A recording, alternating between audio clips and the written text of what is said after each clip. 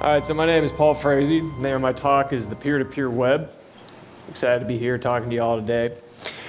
I work together with Tara Vansel. Together we form Blue Link Labs. We're based in Austin, Texas.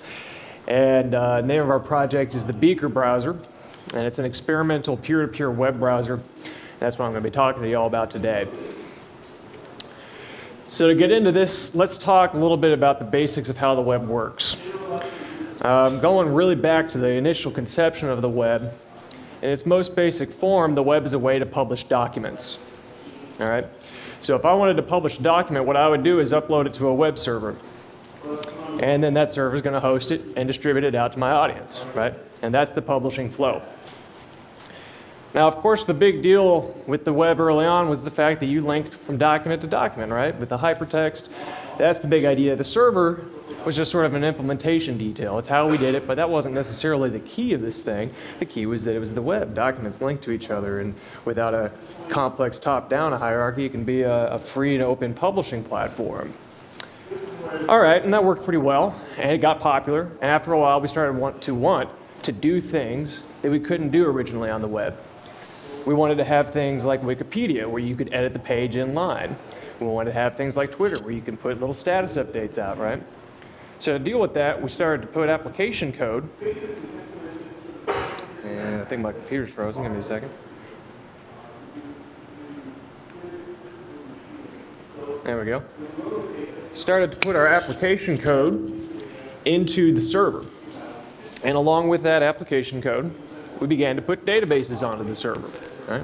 And this is how we began to have more dynamic behaviors on the web.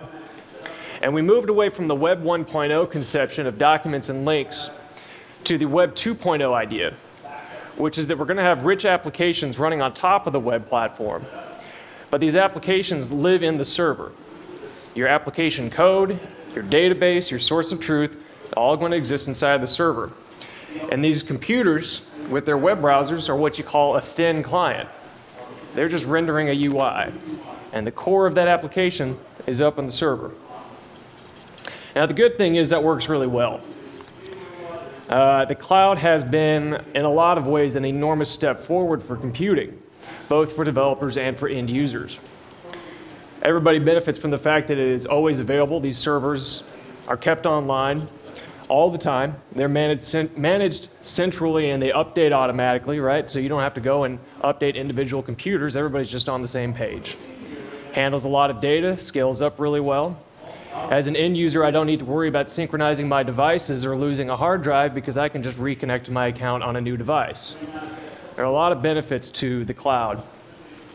So we got to the point where we started to say, well, you know what, let's just do everything this way, right? So here we are now with these enormous servers up at the top.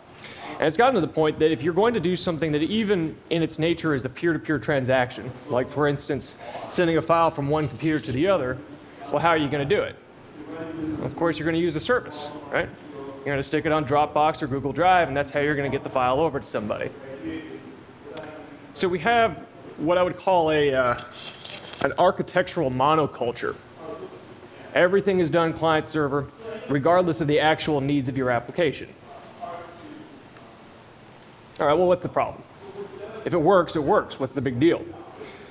Well, first of all, the answer to that can't just be that you don't like Facebook. Politics are a good reason to set yourself out on a project, but you actually need to have deliverables, right? What are we trying to fix? Well, if you talk to web users nowadays, probably the number one thing they'll say about the web, if you're asking them what they don't like about it, is that it's a little bit creepy and that you don't own your data. You don't own your network. Now, let's drill into these individually. First of all, for whatever reason, the web has never evolved a way for users to send information from one device to another with complete end-to-end secrecy. If you're really advanced, you could figure it out using something like PGP, but for the most part, all the data we send goes in the clear through a third party. So we're talking about emails, and we're talking about documents, we're talking about office information, right? Intellectual property is going into the cloud, and in a lot of cases, it's sitting in a warehouse somewhere in plain text. Now, a part of our obligation as software engineers is to protect users' data. And in that regard, we're not doing a great job. This is a security limitation in the way that we're doing things, and we ought to move past it. There's also an element of a lack of trust, I think, that this sets. Because users at this point are accustomed to the fact that they expect to have their data mined. And that is going to eventually cause our user base to lose trust in what we do. And that is just something that we should not allow. All right, next problem, lack of modifiability. So show of hands, who here recently has had a pull request merged into Facebook? Nobody, right? You can't do it. The lack of end-user modifiability is a freeze on the amount of innovation we can use or put into work on the web, right? If users can't solve their own problems, then they're going to have to wait for companies to do it for them. There's not a whole lot of a fine-grained control about what your experience is like on Facebook. Everybody gets the same thing, all right? So we're losing opportunities to do interesting things or to make decisions for ourselves. I'm a hacker. I want to be able to edit my source code. Somewhat complementary to that is a lack of ownership of your actual data. All of the data is being stored into a database in somebody's server. So even if I did have all the source code to Facebook and I deployed it on some server somewhere, I still wouldn't be able to message my friends or send out a friend request or see their feeds, because actually all of Facebook is stored on the internal data structures and the internal data networks of Facebook. Right? It's not a federated system. So they would have to completely re-architect to support that, and they're not going to. And so users lack ownership of their data, they lack ownership of their networks, and they lack ownership of their code. So why talk about getting away from a client-server monoculture? The reason is that we can improve the privacy of the web, and we can also improve the ownership of the online experience for people. Now, talking about this a little more dryly, and specifically, you could say it's an architectural deficiency. We've put a whole lot of work into making the client-server model work really well. Tons of resources, and it's been doing a great job. But the peer-to-peer story on the web is pretty anemic. Now, broadly speaking, you can think of the web as an application platform for networked applications. Right? If you're going to have a lot of users working together, you use the web. And so it would make sense that we have not just one design for how our networking is done, but some flexibility in this.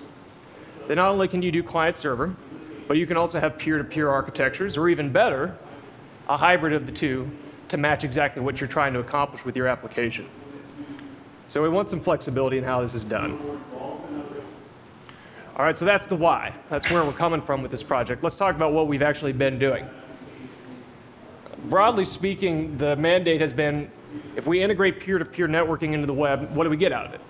What kind of features can we start to stick into the browser? And so what we've done is we've taken Electron, which is basically a wrapper around Chromium, and used that to create our own fork of Chrome. We're not the only people doing this right now. Brave is a browser that's pretty well known. That's run by Brendan Ike, exact same story. There's a couple others as well. But for us, the focus is on a specific kind of peer-to-peer networking. Now, we're not talking about WebRTC, and we're not talking about blockchains. The kind of peer-to-peer network we're using is a variation of BitTorrent. And it's called the Dat Project. All right? It's very similar to BitTorrent. It's like a BitTorrent 2.0. The same basic principles are at work. So if you have a bunch of users accessing a certain swarm of data, they're going to rehost those files and give pieces out, right? So you're sharing bandwidth, and as a result, it scales automatically, and I'll talk a little bit more about that in a second. The way that we are using this is as a drop-in replacement for HTTP. Okay? Now, we're not getting rid of HTTP, but mechanically, we've added a protocol that functionally is exactly the same as HTTP, but it's peer-to-peer. And as a result, you have this automatic bandwidth scaling because users share bandwidth, but also any device can become a server in an ad hoc fashion. I could use this laptop, make it a server if I wanted to. I could use a mobile device, right? Anything. Also, cloud servers, as usual, can access the network and serve on it as well. So let's go back to our diagram of how publishing works on the web. In our model, rather than I want to publish my document here or publish some media or a JSON file or something, I'm going to do it directly. I'm not going to use a server to do it. I'm going to be the server. and somebody that's requesting it will download it directly from my device. Okay? Now, real quick show of hands. Everybody here, raise your hand if you are familiar with how BitTorrent works at a basic level. You've used it maybe. Okay, so like 2/3 of the audience. Okay. So we'll step through exactly what happens. The person on the right, they're the first recipient of the website that we've created, and we've served it directly from our device. Now somebody new comes along, a third party, and they want to download this website. What happens is that rather than just one server, my computer that published the site in the first place, we now have two servers. We have my computer and the computer that downloaded it from me. And the third party can receive those files from either of us or both of us. And this compounds over time so that as new people come into the network, they add in their resources to host files for other people. And it scales up and up and up like that. Now, participation is not permanent. It's going to depend on how we tweak it, but the way it works right now, for a short period after visiting a website, you will automatically rehost it, give back to the person that gave you that content. It's kind of an altruistic concept. And we call this the swarm, and it's kind of like a distributed server. It's like all of us are working together to comprise one server logically.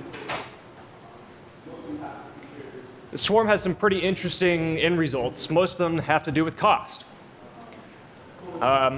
Because you are sharing bandwidth with the network automatically, you don't have to pay the burden, pay the cost of all that outbound bandwidth.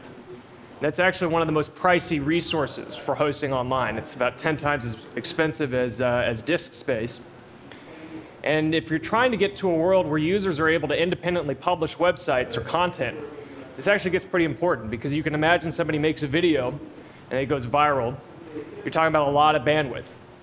And if you just had an HTTP server at somebody's home, even if they actually managed to handle all those requests, we're talking YouTube kind of scale here. You're talking a lot of requests, a lot of bandwidth being used. They're going to have to pay for it probably, depending on what their ISP situation is like.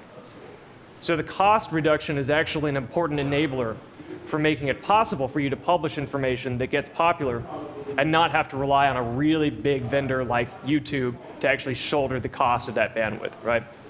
The network makes it cheap. The other thing that it does, and that I think is actually a little more interesting, is that it makes it really, really cheap to allocate new websites, okay?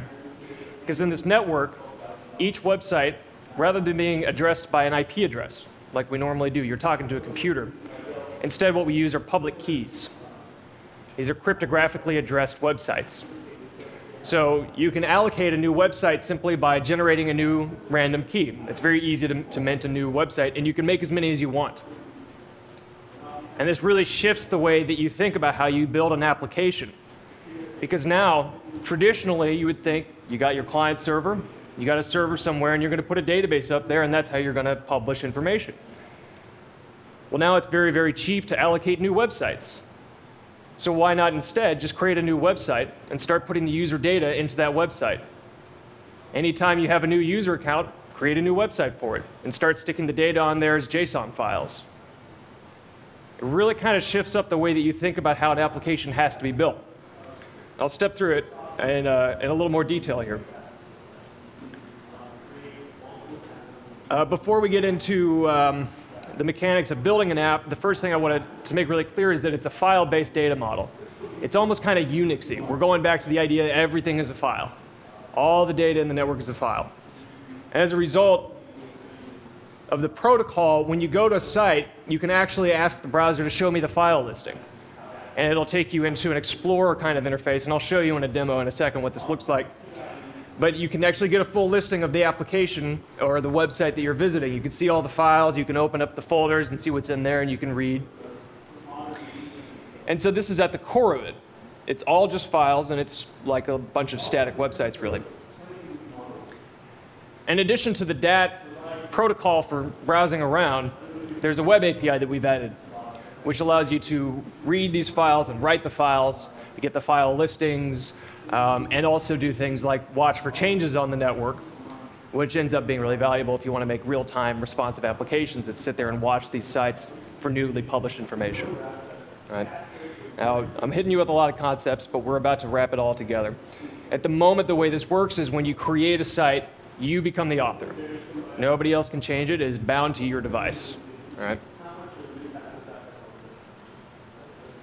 So to wrap this all together, let's go by an example. Suppose we wanted to make a Twitter clone. Traditional way to do that is we create a website and a web server, put it up in the cloud somewhere, get a database.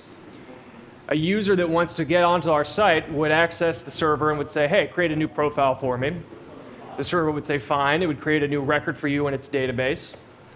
And then it would publish that information by merit of serving to clients that ask for the information. Right? That's the traditional model. All right, so how would we do a peer-to-peer version of our Twitter clone? What we're going to do instead is we'll ask our application, hey, please make a user profile for me. And instead of talking to a server, it's just going to create a new website for you. Create a new peer-to-peer site. And inside of that site, it's going to write your information as JSON files. Now, the code for this is on your device. Right? There's no server involved. This is a peer-to-peer website. All the code comes down to your device. It decides to mint this new website for you to store all of your user data. And now the distribution mechanism is through the peer-to-peer network. And what you're going to find is that the peer-to-peer network is sort of like your new database. Through the files is how you're going to read and write data. So now this is showing it graphically here.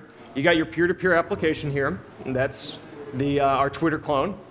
And it mints the user profile site where we're going to put our posts, we're going to put our likes, we're going to put our friends, any information about what I'm doing on our little Twitter clone, it's going to live on that user profile site. And all of this is happening on my device. So we don't even have to be connected to the network at this point, right? Because we're just writing files onto my laptop here and then making it available on the peer-to-peer network, and we can do that later, right? So the writing of the files could happen whether or not we have an internet connection, and we can distribute the files later when the internet comes back on. So here's what that profile.json might look like. It's pretty straightforward. I got my name, I've got my bio, I've got my avatar, my picture, and also I've got a list of who I'm following, right? And included in there is some information about who it is and a URL for them, for their personal peer-to-peer site, right? It's just using peer-to-peer sites and using files. So now you might ask, let's make a listing of people that I know, right? Let's say I'm following 3 people and I want to get a nice list of all of our faces and all of our bios and things like that. Well, first we'll say, let's render mine. So we'll access my profile.json. That's already on my computer, so we can just read it, easy. And then we've got these 3 people I'm following. So for each of them, I'll find their peer-to-peer site on the network, and I'll download the profile.json for each of them, right? It's got all the information I need. And then we'll aggregate that information into a table, maybe in memory, or we can write it to a disk if we want to persist it, so that we don't have to access the network in the future. And then rendering is pretty simple. Just like you would be doing this in a normal application, you're just going to iterate through your table, and you're going to pull the data out and put it on the page. All right? And this pattern has worked well enough that we've actually standardized it into a database that lives in userland, which we call ingest.db. So here you have these peer-to-peer websites, and I'm showing here for the first time a little glimpse of these public key addresses. This is a shortened version. It's actually 64 characters long of these URLs. These have files on them. And so ingest.db says, okay, hey, I know that on the posts folder, if there's a JSON file inside the post folder, that's like a Twitter post. So scan for those. And when you find them, ingest them, eat them up, and put them into a table for us. And we actually store that table inside of index.db so that we can run nice, fast queries against them, right? Then let's say you want to make a change to one of those posts, or you want to make a new post. Well, you're just going to write a file, a new post/3.json. You'll put the new post in there. It'll ingest its way back into our table, right? And this is the data model that we've been using for this system to build applications. And I'll show you an example application that does just this. But the idea, again, is that it's nothing but files. Just like in the good old days of Unix. Files are at its core. When you have a record, you just write a JSON file, and that gets published on these peer-to-peer websites. So okay, that's the data model we've been working with. And And you know what? Let's just skip these two things. I'll get to these later. Let's just get straight to a demo so you can all see what I'm talking about here. All right. This is Beaker. This is version 08. It's not yet released. Let me move it down a little bit so we're not cut off there. All right. So y'all are going to be seeing some stuff that not many people have seen yet because this is all still in development. So we may hit some bugs, we may hit some crashes. Let's hold our breath. Now the basic browsing experience is more or less what you would expect. You can go to traditional websites, you can create multiple tabs. You know, we're doing our best to sort of keep the expectations of how the web works. Let's go over to our web page here. And the first thing that's sort of unique is that we have this peer-to-peer version available tag, right? So we have a mechanism of being able to see when there's a DAT version of a site. So why don't we go ahead and go to it. Now, all you're going to notice changing, if things are working correctly, is this right here. The protocol is going to change, but we have the exact same content being posted on HTTPS that we do on the peer-to-peer DAT version. So, all right, there we go. Yeah, there we go. So this is exactly like you would expect out of the web. Like I said, it's a drop-in replacement for HTTP. So you can navigate around. You use HTML, you have embedded assets, links and things like that. It works completely as you would expect. Where you start to see some more interesting things is over here in the top right. First of all, normally there's a couple of people rehosting this site. I'm interested to see that there's not any, but there's your peer count right there. That's how many people are on the network. I guess I'm lucky. I already had this downloaded onto my computer and saved permanently, so I didn't have a problem accessing it. We've also got this control here where you can start to take advantage of how this peer-to-peer system works, where you can go and view the files. In fact, why don't we go ahead and do that? So here we're inside of our Files Explorer, and there is that index.html right there. And we can just browse around and see all the assets involved for this website.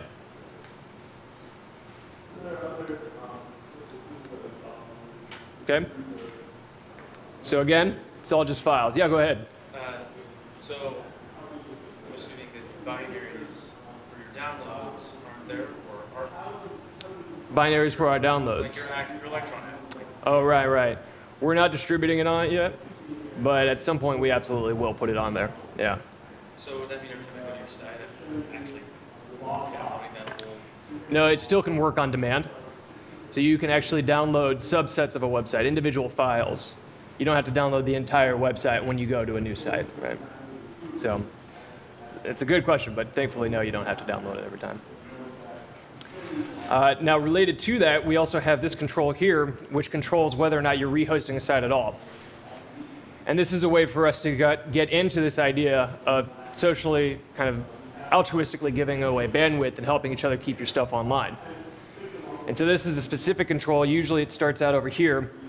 You go to a site, you're not going to rehost it. You'll temporarily give up some bandwidth, but you're not going to keep it online. But you can adjust the slider and say, yeah, I'll give them a day. You know, I'll give back a little bit, or maybe I want to give a whole month, so I'll give a whole month. And that kind of gets the timer going. If we open it back up, it'll let us know how much time is left on that timer. We got a month still, right? So that's a really key part of what we think is interesting about this, is that you can start to really contribute to each other actual resources, right? It's kind of a little bit more cohesive, a little bit more like we're helping each other out. What if your hosted version becomes stale? It will stay into the swarm and watch for updates. So the likelihood of you getting stale is pretty small. All right, now I'm going to cheat over here and look at my demo outline. Yeah, right. Why don't I go ahead and create one of these peer-to-peer sites? So again, it's very easy to publish directly from a device, and that allows us to have this cool button right here in the menu just to create a new website. This interface is a little janky. We're still working on it, but let's go ahead and make our PDXNode P2P site. All right. All right, and it just dumped us into our little file explorer.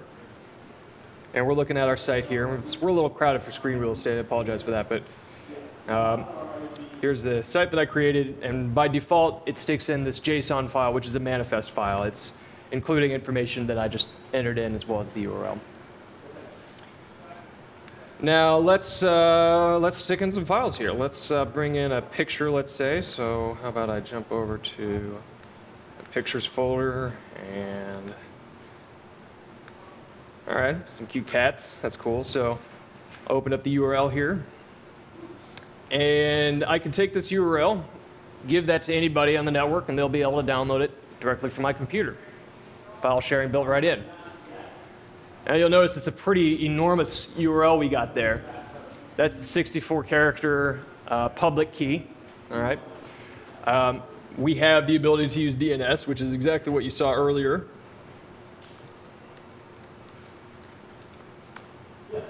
So you don't have to look at those ugly keys.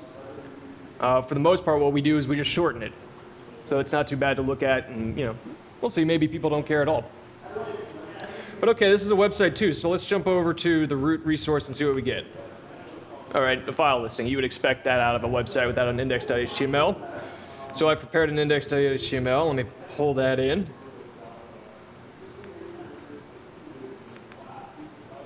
All right, I'm going to refresh the page. There we go. We even got some marquee on there.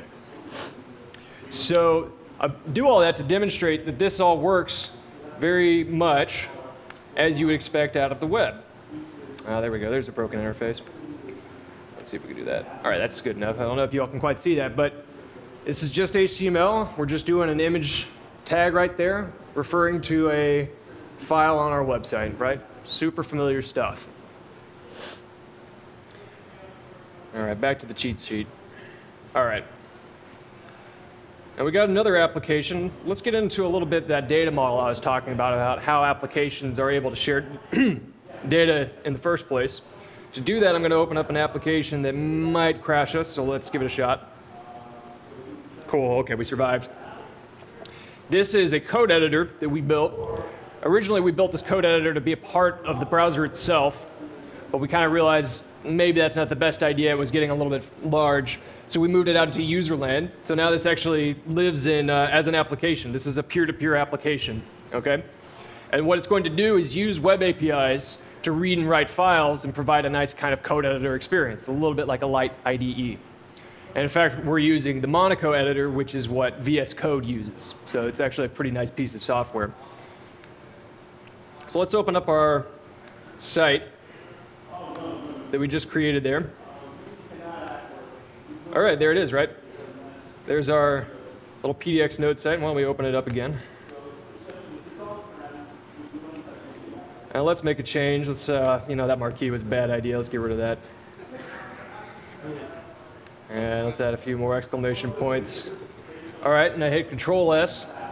Now it's going to have to ask permission because it's about to modify another site on my device. So of course you want it to ask permission for that, but I'll go ahead and allow it. Go over here and refresh. There you have it, right?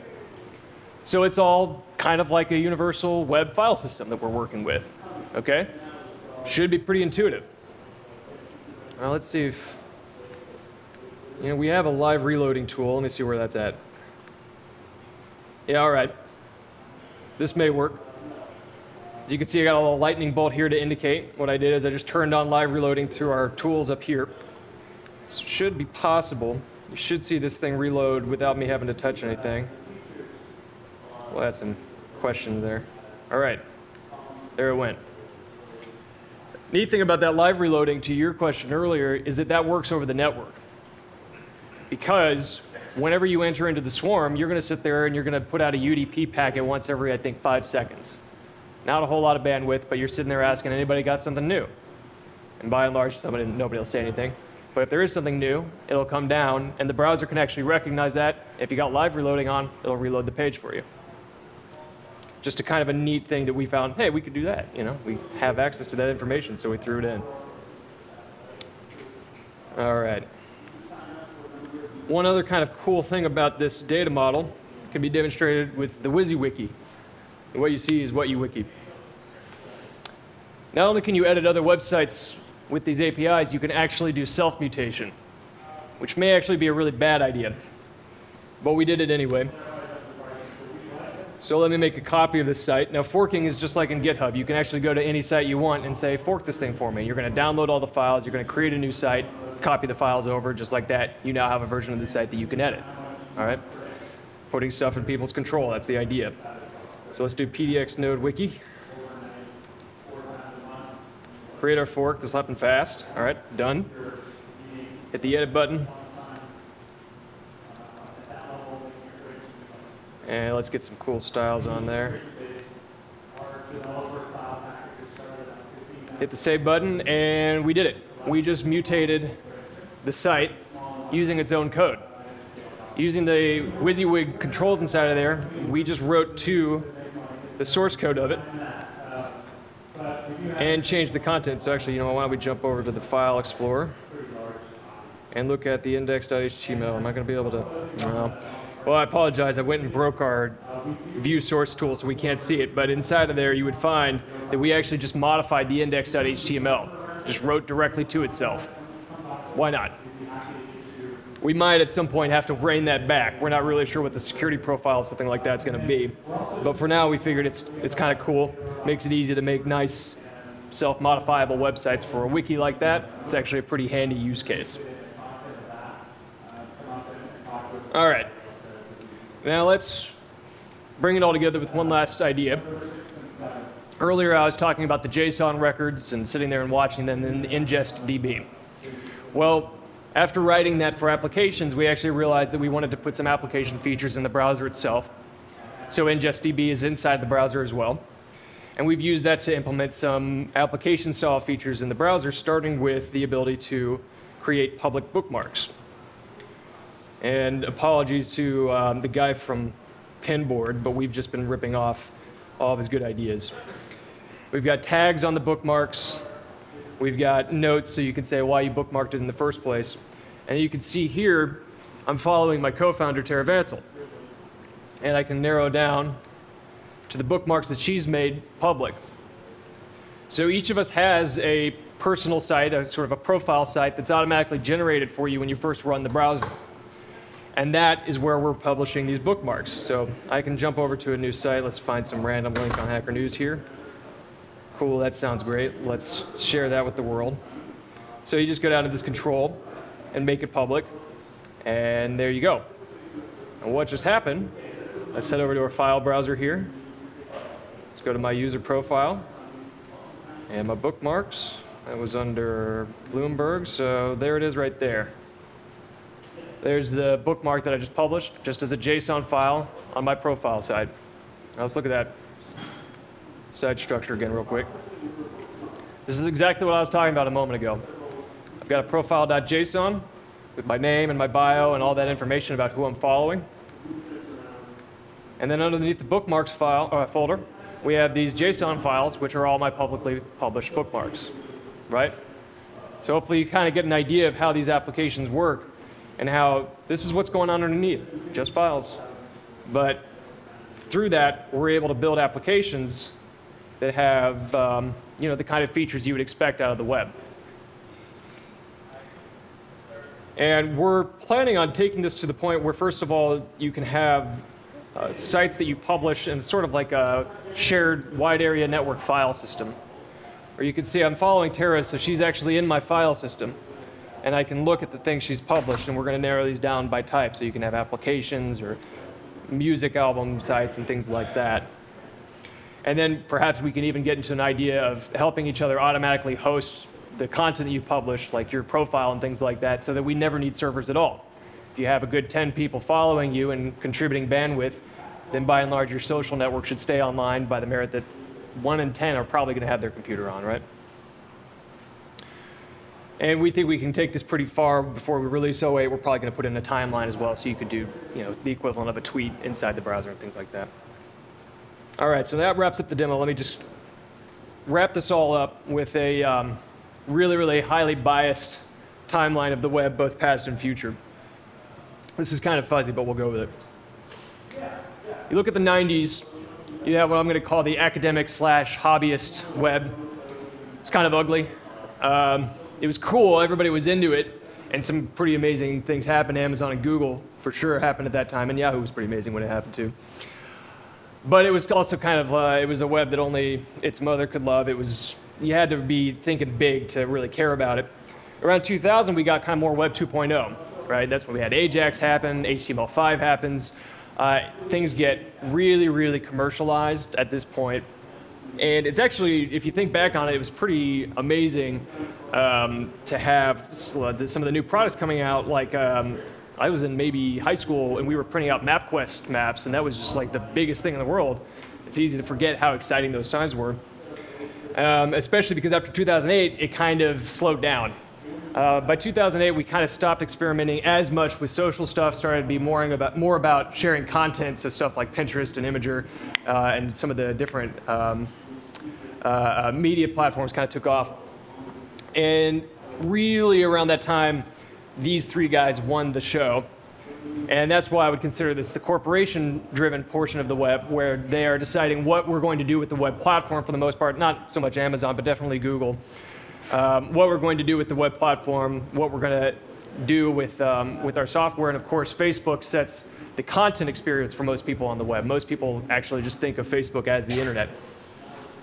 Okay, so where's this going to go next? I'd love to have this be 2017, but let's give us 3 years of a cushion before we can have this happen, where we move away from a corporation-driven mechanism and into a consumer-driven web, or perhaps a little bit more high-mindedly, a more democratic web. Because if we're able to put control over the software and of the data into the end-user devices, then we should be able to move to a model where rather than having businesses build all of our applications for us, we can get really open source with it. We can let users build applications from the ground up, change things to fit their needs, and as long as everybody has a fork button in their browser, they should be able to express their preference for where they want their web experience to go. So that is where I think we ought to be taking this, both giving people more individual control over what they're doing, but also at the same time solving some of the pressing privacy problems that the web has now. And in addition to it being peer-to-peer, I think we can get some end-to-end encryption involved and really lock up some of the deficiencies for how we share data. So that wraps that up. You can check out what we're doing at beakerbrowser.com. 08 will probably come out within the next 2 months. We're not putting a hard timeline on it because we want to make sure we really like what we're doing. So that's going to be somewhere in the next 2 months, so feel free to give it a shot, and you can find us online all the time. Feel free to hit us on Twitter, and we are there to talk to you. So thank you all very, very much for listening. Hey,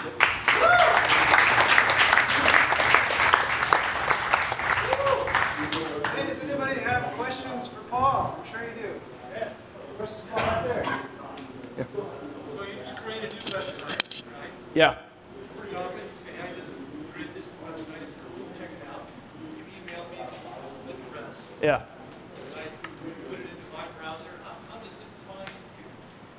So he's asking, if somebody creates a new website, how do I find the computer that created it?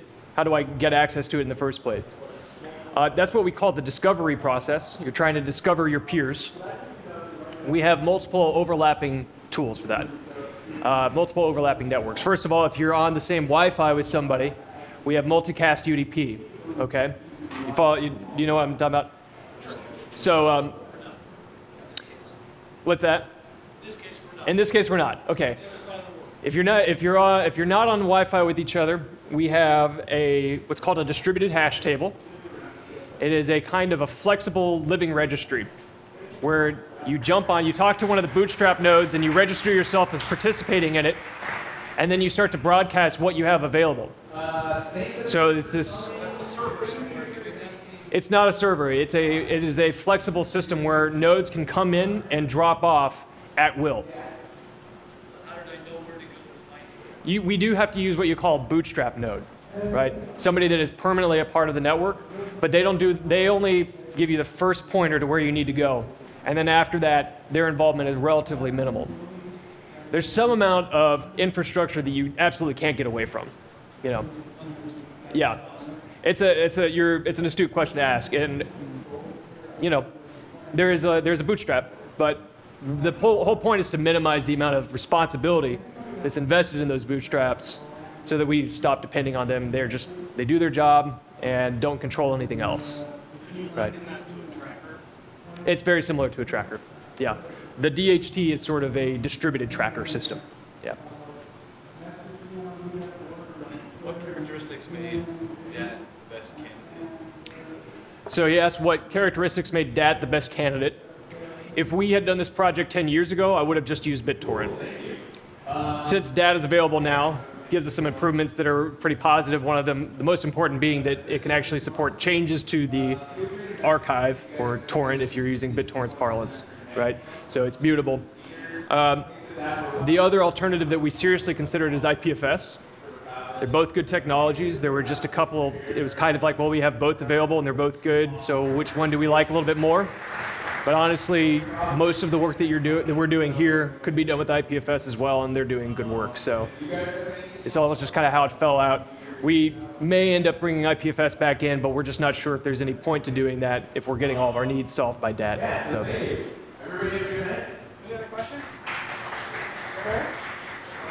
You mentioned the DNS bug system. Yeah. Can you talk a little bit more about what game was? You know, for us, I think that those giant IDs or Yeah. URL, that's survival. That's good.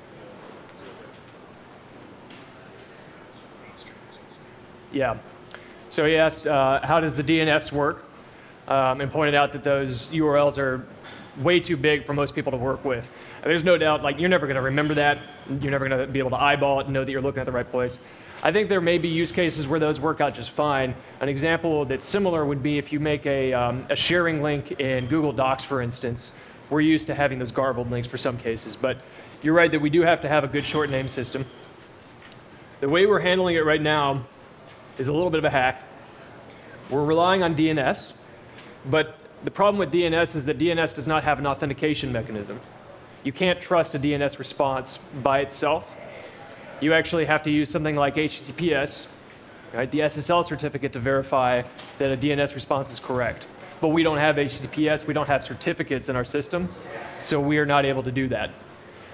The solution that we came up with was to bootstrap in a way off of HTTPS. So this is the hack.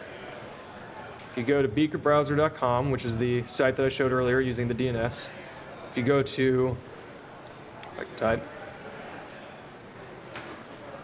if you go to this address here, this well-known address, you're going to find a file.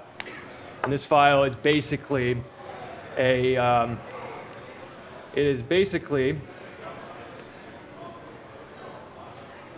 DNS entry turned into a file. Let me see if I can find it. Here we are. Okay. So at https beakerbrowser.com, at a well-known path, .wellknown/dat,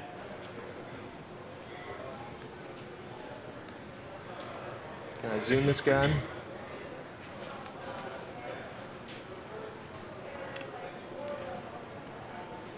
We have all the information we need to do the lookup, so that whenever we go to dat, beakerbrowser.com, in the background, Beaker's going to access this HTTPS URL and pull down this file here, right? And it's going to say, okay, there's a DAT file there, and it has a raw DAT URL inside of it, and a TTL telling us how long to cache it, just like you would expect out of DNS. Access that peer-to-peer site, right? So we're bootstrapping off of HTTPS for the moment. Obviously, that's not how this is going to work in the long run, but we're kind of in the place where that's not the right thing to think about. We just need something that works, that's trustworthy, and so this is what we've gone with for now. Coincidentally, this exact mechanism is also how we were able to go to https beakerbrowser.com and know that there's a peer-to-peer version available. We optimistically do that lookup, and when we see the record, we say, oh, okay, there's a DAT version.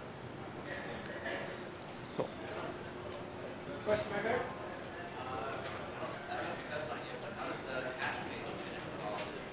Yeah, he asked how is Hashbase involved. Hashbase is a service that we put together that is basically DAT hosting in the cloud. We're still debating exactly how we're going to work with Hashbase. Like I was saying earlier, it's going to be a lot more fun if this all has the kind of magic no server attribute to it. So we put together Hashbase based on the fact that sometimes you need to have a site stay online. For instance, we need the Dat Beaker Browser site to stay online. So it would be good to have traditional hosting, something in the cloud that you could rely on so that you can turn your laptop off, right? Because you always need a seeder. You need somebody to host the thing.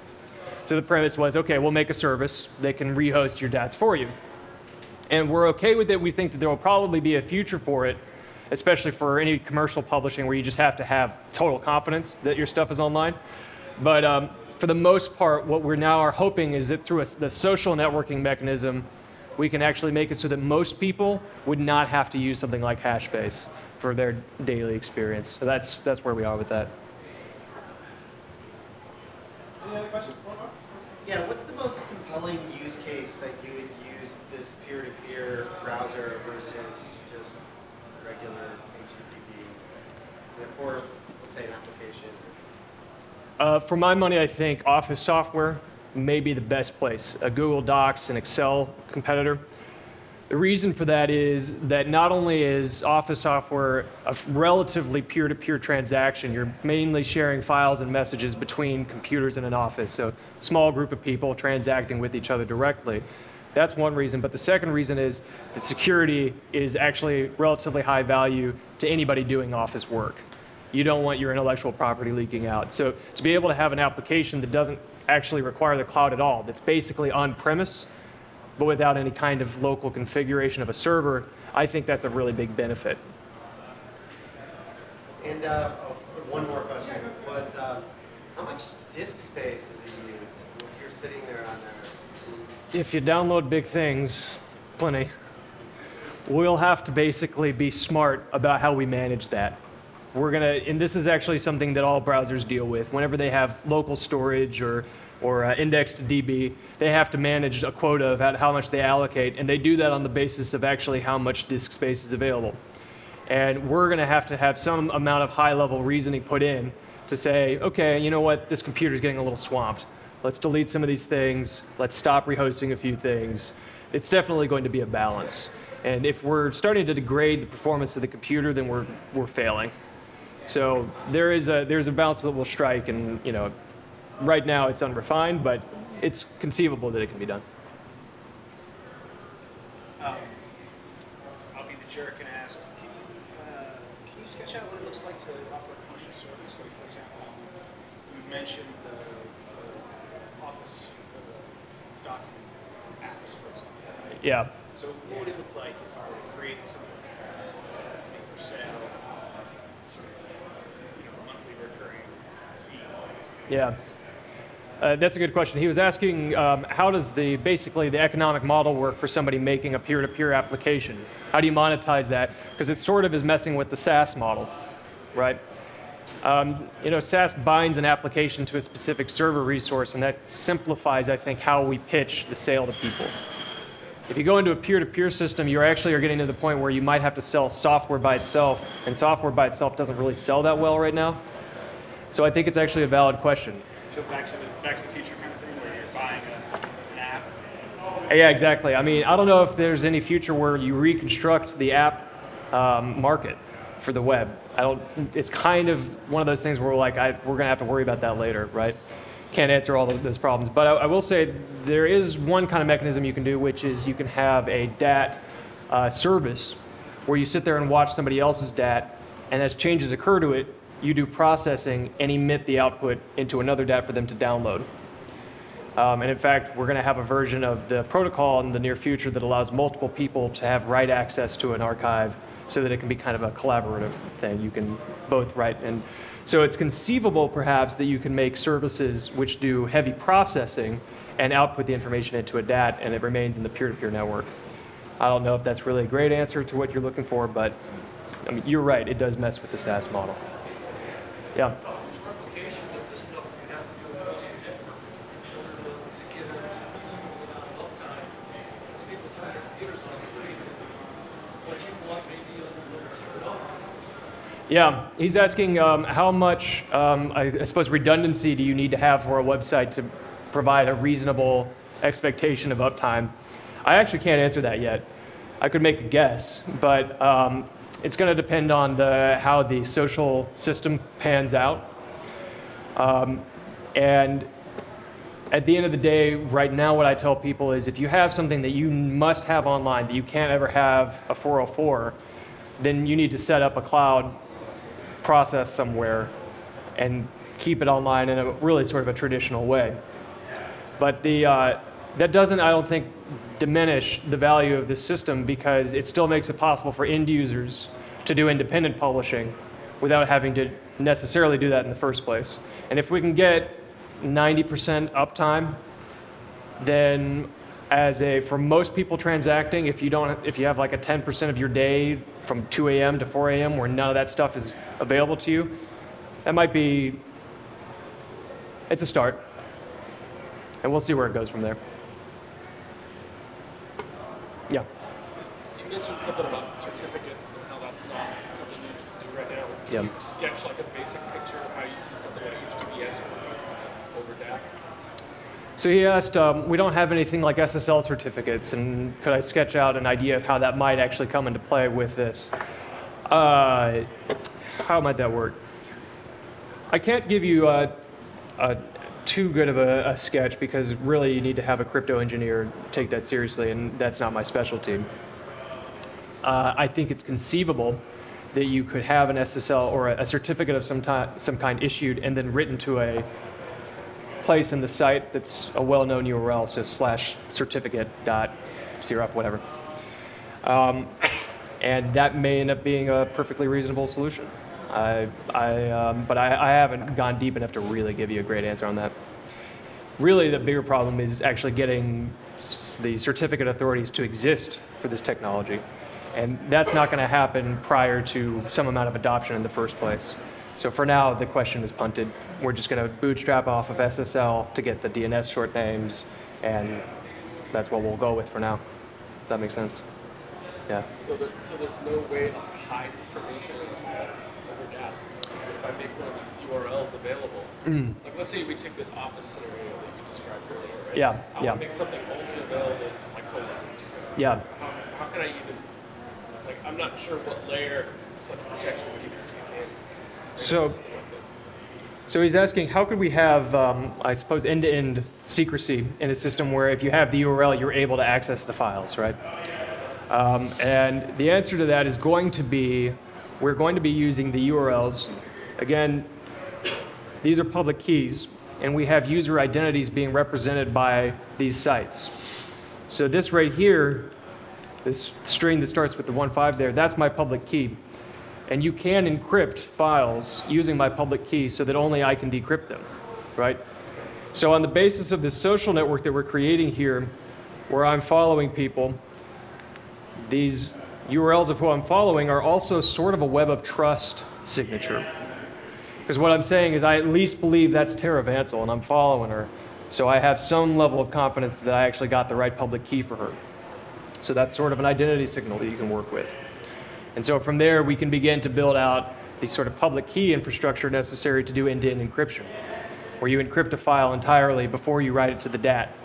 And that's how you can have a very, very high level of certainty that you're keeping your stuff secret. Yeah. Any other questions? All right, thanks, Paul. Y'all have been awesome. Thank you very much.